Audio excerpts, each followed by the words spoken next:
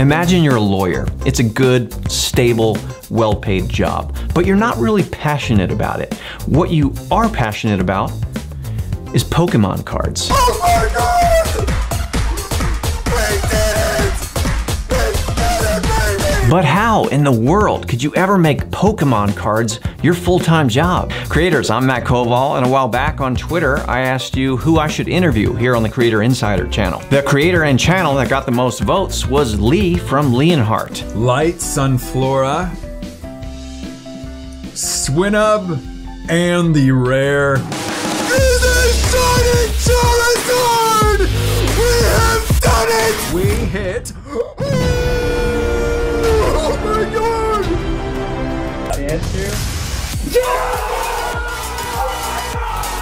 Now, by the numbers at the time of this recording, Leonhart has made 1,840 videos since 2014. He has 1,370,000 subscribers. Looks to me like he gets around 160,000 views per video, and he uploads 4 times a week. In my conversation with Lee, I'm gonna ask him how to take the scary leap from part-time creating to full-time creating with your channel, how to change up the type of videos you make, who should be your first hire if you wanna expand your operation, and more. So grab yourself a tasty beverage and let's hear the story of Leonhart.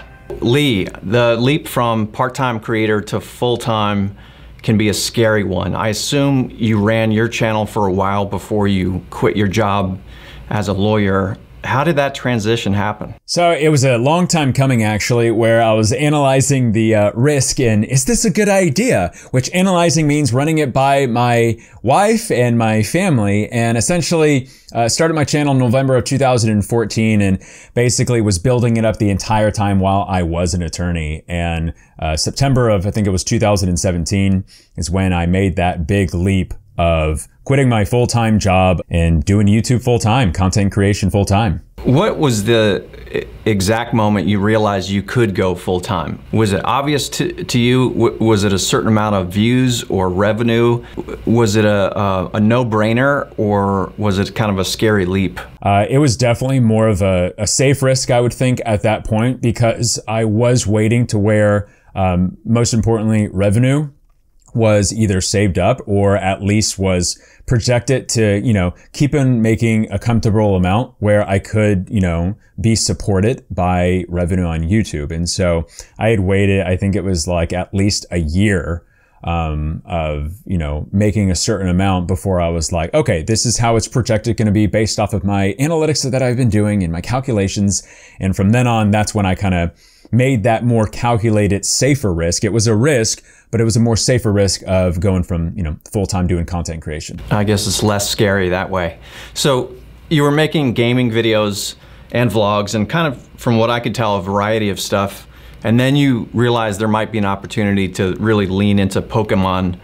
We get asked a lot how to pivot your content. So what's your advice there? So as far as switching my gears from doing retro nostalgic top 10 lists for video games and such, basically started with finding my old Pokemon card collection. I did a video on that. I found it, I was very passionate about that, and that came off in the type of videos that I was doing. And the audience, the viewers on YouTube, really enjoyed the passion that was coming through, but they also enjoyed the content as well. So from that older card collection, I dabbed into newer Pokemon cards as well. And from then on, found that it was actually easier to grow, and I enjoyed it more as well when doing Pokemon card videos, to where naturally, and it wasn't just an overnight type of thing, I gradually got my audience accustomed to more Pokemon videos than those type of retro nostalgic video game videos / let's plays that I was doing when I first started my channel. And I think that sort of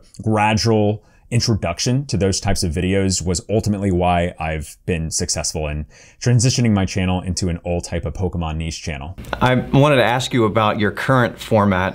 Opening cards in your home in one location is a dream. I mean, it strikes me as very sustainable.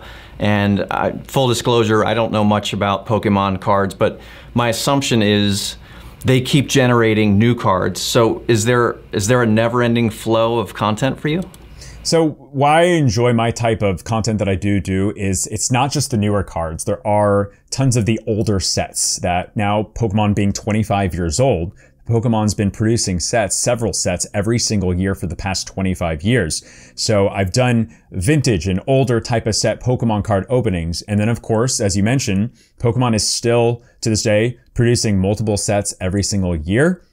And they're not stopping anytime soon. There's a reason why Pokemon is the highest grossing media franchise in the entire world. They are still producing the card game, and it's still quality as ever, and more people than ever are getting into the Pokemon card game. So even if Pokemon did decide to stop like tomorrow, not producing any more cards, you know, there would be another like 10 to 20 year leeway of still content that I can still produce, you know, from all of the older sets that have come out. So let's talk money a little bit. Obviously, you don't need to get into specifics, but can you tell us about your mix of revenue, ads, brand deals, whatever else, if you do any merch, and any advice around sustaining your channel or anyone's channel from a revenue standpoint? Yeah, so I would say the ad revenue from YouTube is definitely one of the biggest things for myself. But that being said, you don't want to put all your eggs in one basket, another cliche saying. That's where you have the different type of brand deals that you can do. And I've done several brand deals before. I'm pretty picky myself just because I like to actually be like using or for the type of product that I would do a brand deal for, and know that my audience, who's extremely loyal, introduce them to it and that they would use it as well. And so having brand deals, extremely important. As I'm wearing right now, I do have my own merch right here, the Leonhart logo on it. And so I do have that as well too. And then of course, there's several other things that YouTube offers as well, like members and other types of ways that you can, you know, interact with Super Chat and everything that you can do with your community too. So all of that combined is just the ultimate recipe for just success. And that's how I've been able to sustain it for, I think it's been almost 7 years now. Related to revenue, let's talk about being a lone individual creator versus making videos with a team. I mean, we talked about you in your, I assume you're in your home, you know, you're very self-contained, self-sustainable. Do you operate with any sort of team now? It's kind of the thing. I am a one-man team, other than finally, the past 6 months, I got an editor, and that was more so in myself for trust issues of passing my baby, which is my videos, my content creation, to somebody else to, you know, wonder if they can produce the work, because I was editing all my videos and I still make all my titles, thumbnails, produce my videos, ideas, you know, I handle all my marketing, brand deals, merch, everything is just myself.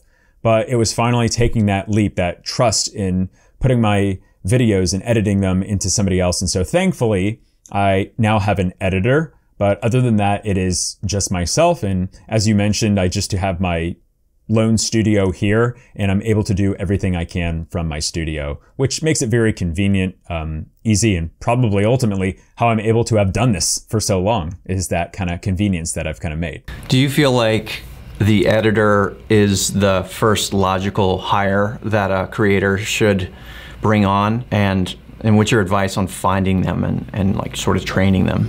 It's funny that you mentioned that, because I absolutely agree that the editor is usually the first step, because Mr. Beast or Jimmy, I had the exact type of thing where he was a little worried of getting an editor for himself, you know, trust issues, just like myself. And then he finally got that editor, and then it's been like now has a full-on workhorse team and everything now. It's kind of like the initial floodgates open when you do get that first thing. And usually I've noticed, not just for myself, that it is getting an editor. And so finding an editor is very crucial. You know, for myself, I literally just made a video and asking, you know, can you edit? And I had a bunch of people contacting me. Lots of amazing, talented people out there, but you got to find the person that just kind of is, you know, knows your personality, somebody that knows your content and has been watching you for a while. Like, I really can't stress that enough, because there's plenty of amazingly talented people out there, but it's those people that just have that connection in with you, that have been watching your content. And this person that I did hire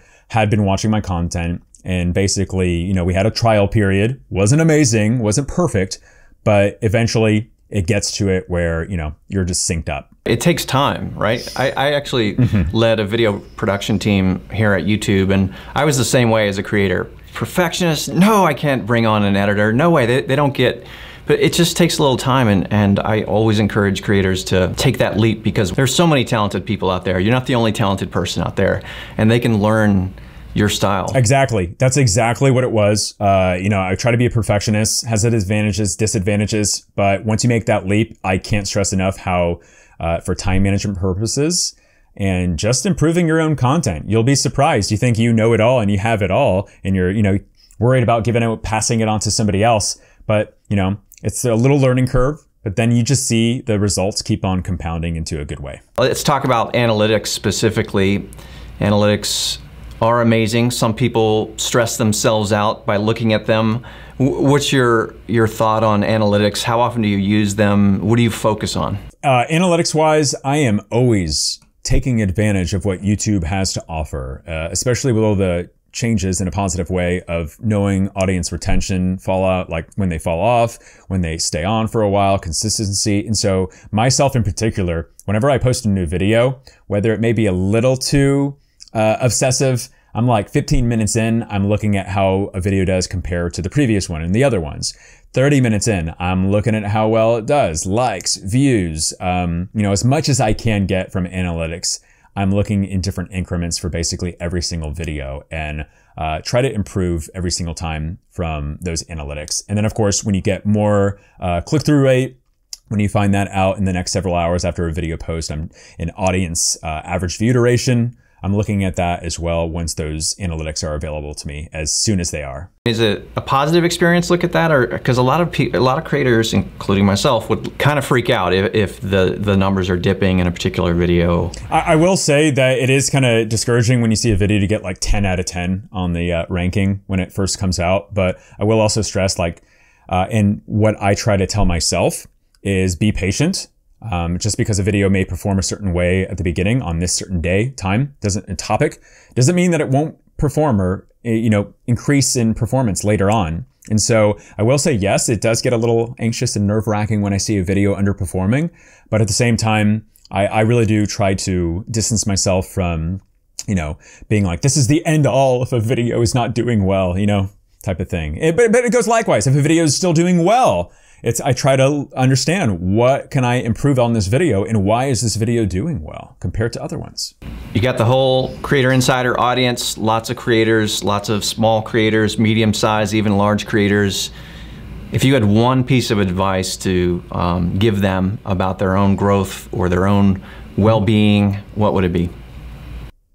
It would be to just be excited about what you do, and that will come off to whoever's watching your video, and to be very, very patient. I know that was maybe two things, but please just, you know, hang in there. Be confident in what you do and your abilities. Just start recording. Doesn't have to be perfect at the beginning, but you can always improve, and you will improve, and the audience and community will, you know, will see that. And just, you know, Rome wasn't built in a day. My channel wasn't built in a day.